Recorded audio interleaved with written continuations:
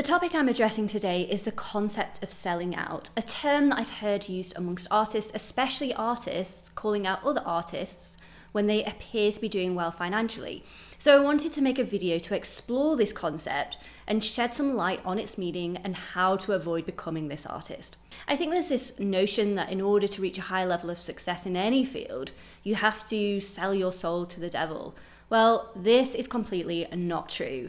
You can be a six-figure artist and beyond without sacrificing your integrity. So whether you're already a six-figure income artist or that's your goal, in this video I'm going to be sharing with you my best tips to avoid from selling out and remain true to yourself as you reach higher levels of success in your art business. For more videos on all things related to art business, be sure to like, subscribe and hit that notification bell to get notified every time I release a new video. I'm Martha and I worked in the contemporary art world for over a decade. I worked my way up in my career working in contemporary art galleries in London and became a gallery director. I now help artists based all over the world to create wildly successful art businesses. Before we dive in, we are going to be opening up spots to a new high-touch group program coming very soon for artists that want to create more income from their art while having more freedom to create. If you're interested in finding out more, then do click the link in the description below to join the waitlist. Okay, let's get into it. First of all, what is selling out? So, selling out refers to compromising your artistic identity and integrity in exchange for financial gain. However, it's important to note that making a profit from your art is not the same thing.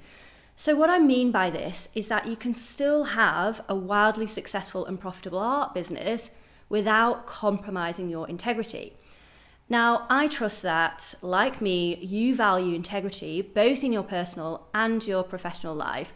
And as an artist, I know that you wouldn't want to compromise this core value on your path to success, whether that means earning 6, 7, or even 8 figures from your art. While some business owners prioritize profit over anything else, I believe that for artists, it's crucial to stay true to your vision and your art while you're still achieving financial success. By keeping your artistic integrity at the forefront of your business, you can create a sustainable career as a highly respected artist. First of all, focus on the quality of your art. So my first piece of advice here for you is to focus on the quality of your art above anything else. So rather than focusing on the outcome, such as the money that you'll gain by selling it, by fixating your attention on the outcome you want to achieve, you're inadvertently compromising the quality of the work itself. So instead, practice separating the steps that go into creating your works and focus on the energy that you're putting in behind each step that you're at, each moment at a time. And this is really going to help you to stay present. So for example, let's say that the steps that go from beginning to end of creating a finished painting ready to sell, first you have an initial idea or inspiration hit, then you do a preliminary sketch or drawing, then you're going to get to work and start the painting, and then once your work is finished, you'll document it, and then this is where your marketing efforts come in. And then it's at this point you sell your painting. During the first few steps, focus on the artwork itself and create the best work that you can based on your own style as an artist. Let go of any other thoughts that may come into your mind relating to selling the work. Something that can help you with this is developing a mindfulness meditation practice to help you get rid of any unwanted thoughts. This can be very effective in improving your mindset as an artist. This process of being present is going to prevent you from leapfrogging forward to the selling stage until your artwork has been completely finished and is ready to be shared with your audience. Now, I mentioned that you create work based on your own style as an artist, and this leads to my next point. Don't change your style or direction of your work to increase sales or because someone else told you to do so. Working in the contemporary art world in London for so long, particularly working with contemporary painters, I noticed a sort of trend that arose at one point in my career.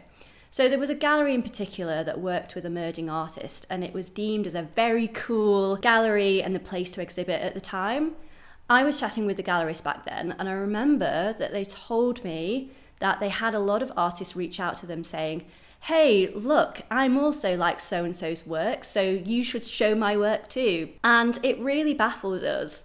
And yet it's quite common to witness artists change their style all of a sudden because they think it will sell better, or they think that it will lead to a better chance of success for them. But in reality, that's actually going to kill your career, and that's exactly how you'll lose integrity and become a sellout, because you're in it for the wrong reasons, and people, including gallerists and art buyers as well, will eventually see this. So don't do that. Another example I can give you is this notion that painters must create large-scale paintings because they sell better. Well, whether that's true or not, if making large paintings isn't part of your practice, or you just love working to a different scale, don't give up on what is deep down integral to your work because of a trend or advice that has been flippantly given to you without any real data. Never listen to unsolicited advice from a collector, a gallerist, or a patron. Always follow your own gut and let it guide you in what is best for you to do in your own work. You are the one that gets to call the shots as the artist and as the creator of your works. So don't let others blind you or make you doubt yourself. Stick to what you do best and what you are known for. Otherwise, your work loses its meaning. This may be difficult to hear, especially if you are represented by a gallery or if someone is supporting you in some way. However, you must listen to your own voice and trust yourself first and foremost. Next, don't mass produce your work.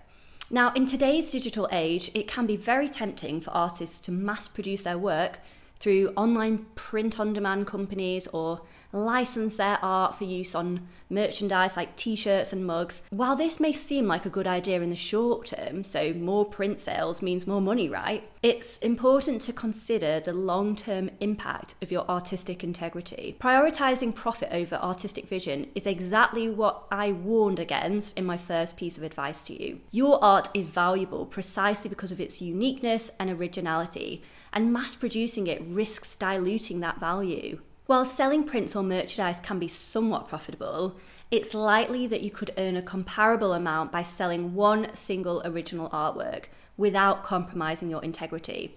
Of course, it's important to pay attention to which works your collectors respond to most positively.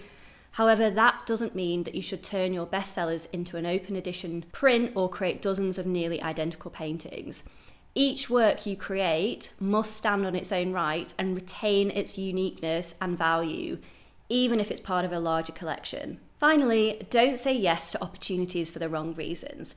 So when I say the wrong reasons, I'm referring to situations where you say yes to an opportunity or partner with someone despite feeling that their values and beliefs don't exactly align with your own. And this could be because you have a hidden agenda, or because you believe that you stand to gain something from the collaboration, or because you're focused on the short-term financial gain. When it comes to building a successful art business, it is crucial to think long-term and to prioritize decisions that will benefit your career in the long run, even if they don't result to immediate financial gains. As an artist, your reputation and integrity are paramount, and so it's essential to protect these assets at all costs. While it can be tempting to prioritize short-term financial gains, doing so could potentially harm your brand and career over time. Establishing a recognizable and respected artist brand does take time and effort, and it's essential to play the long game. While collaborating with others can be an effective way to grow your career, it's important to be selective about who you work with and to trust your instincts. If something feels off or raises some red flags, you really want to listen to your intuition here and prioritize your values and integrity above all else. And that's it. These are the key pieces of advice I can offer to you to help you avoid from becoming a sellout. So the next time you catch yourself prioritizing profit over your creative vision, you'll now have the self-awareness to pause and reconsider your approach. Remember, you can be a highly successful artist earning six figures and beyond without sacrificing your integrity. The key here is to have a strong sense of self, confidence and conviction in the value of your art and your worth as an artist.